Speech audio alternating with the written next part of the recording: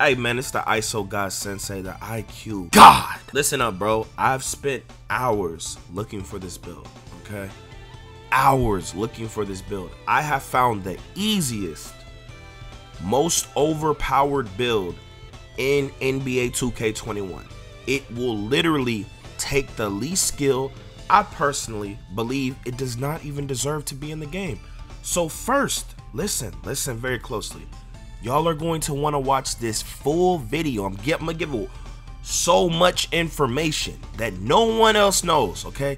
So much information, so don't skip around. I know that y'all do that in build videos, but listen, I'm going to give y'all so much information, bro.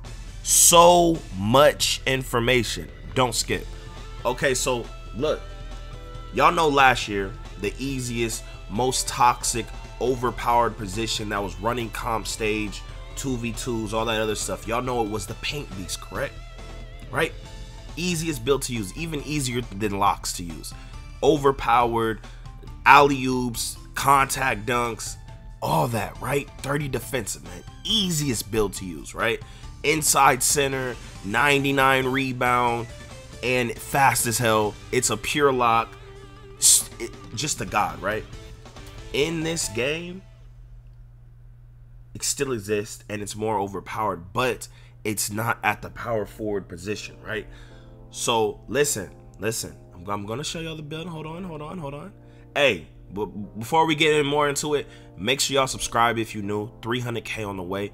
Help a young nigga grow. I'm gonna be helping y'all with all the best badges, builds, jump shots, dribble moves, dropping off all the goats, rage tages. So make sure you sub, hit that goddamn like button, and turn on post notices, man, because I done found the best play lock, best perimeter lock, best overall lock, best so many other builds, and I'm going to post those day by day. So make sure you have your noties on, my boy. Support your boy. I am a genius, my boy. Wave, start, and swan.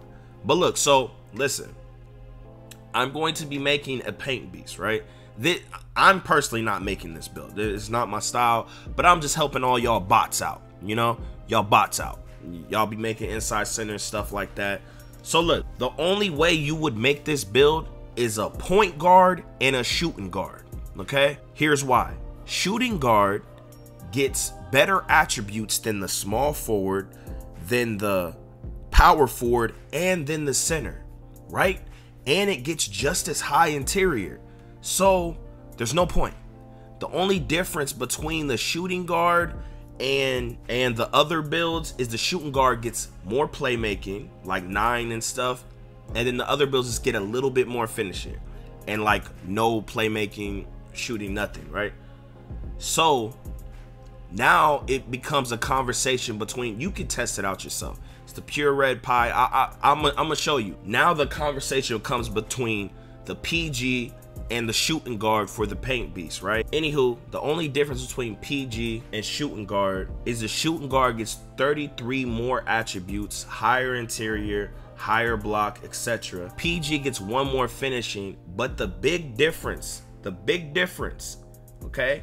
The big difference is the PG gets floor general and dimer. So y'all know, as an inside center, that's toxic. Everything else is virtually the same. Just the PG gets 1 more finishing, a little bit lower attributes, you know, so it's up to you. If you want dimer and floor general, then you got to make them a PG. Now I'm gonna show you how to make them. If I was y'all, I think the PG's more vital, but do not make a small forward, power forward, or center for the best inside build, okay? I'm gonna show y'all this build. And yeah, so you know, we gonna go number 8 for Kobe, you feel me? So look, so you're gonna go with the pure red pie, right? Now look, you can make him a shooting guard, right? But you're not gonna get floor general and dimer. That's very vital for, you know, you can help your guards out a lot. Now personally, you could go pure speed, I wanted to do that, but man, you already gonna be super fast as an inside big with this build. So I personally will pick the vertical pie chart. Way better dunks, alley-oops, defense, all that, blocks, all that. Or if you're more worried about strength, you think strength matters, then you could pick this pie chart, you know, the more balanced one. But me personally, I don't think strength has mattered in any 2K, bro, at all. So, I mean, if you think it does matter, you could pick this pie chart. I personally say the vertical pie chart is better than the speed pie chart because you're already going to be super fast. High vertical, it's going to help with your defense, your dunks, etc., man. So, this is how you would build the PG and the shooting guard, correct?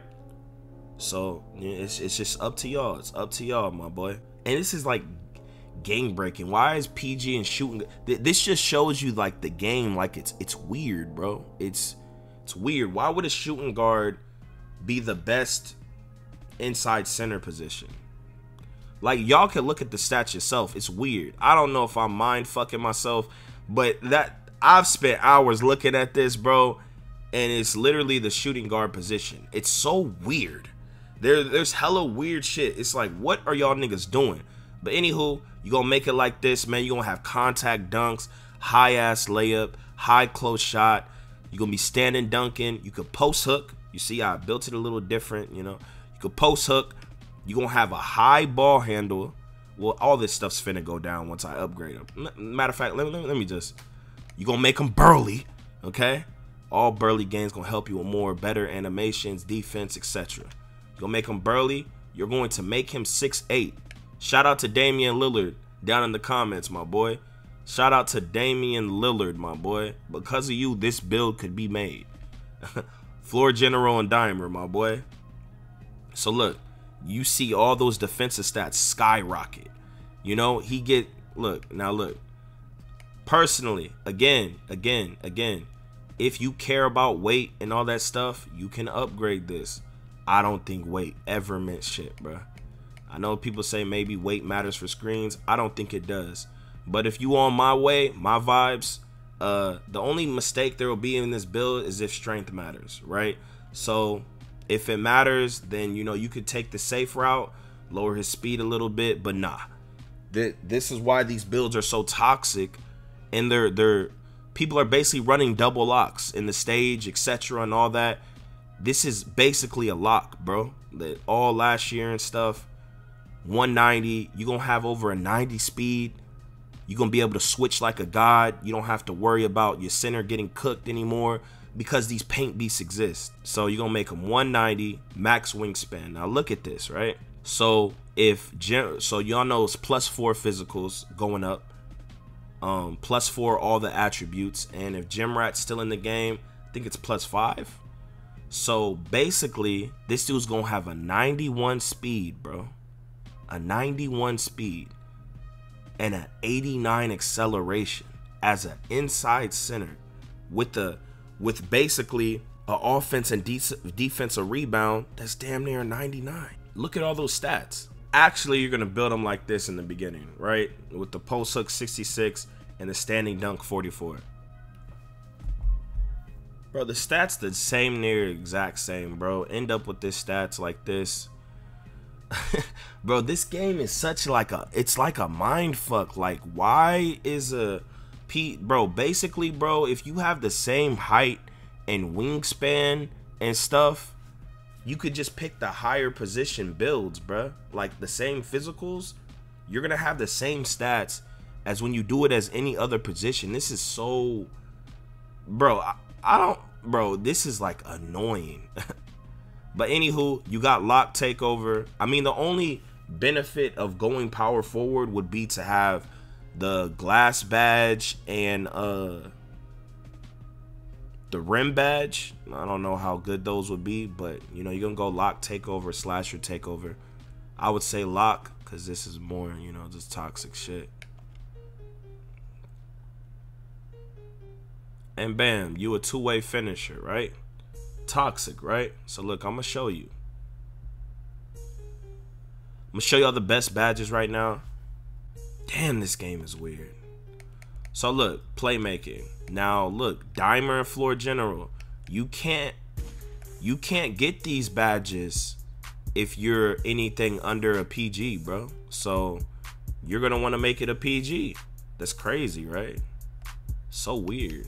These are the badges I would pick. You get Dimer and Floor General. That's so toxic, bro. And you're a pure lock, 30 defensive badges. You got all them damn finishing badges. Like this game take no damn skill, bro. I like whatever, bro. You know, I gotta show y'all, cause I mean niggas is gonna get hip eventually, bro. Niggas don't get off this shit. You know, John, you know, you could rock something like this or something like this, maybe deep hooks, but you know, I would rock this. Who knows how good Pro Touch is? Maybe put back boss, maybe giant slit. I don't know. I'd probably rock this or maybe this, you know, something like that. And yeah, bro, like these are the badges I would use, but I'm not making this, nigga.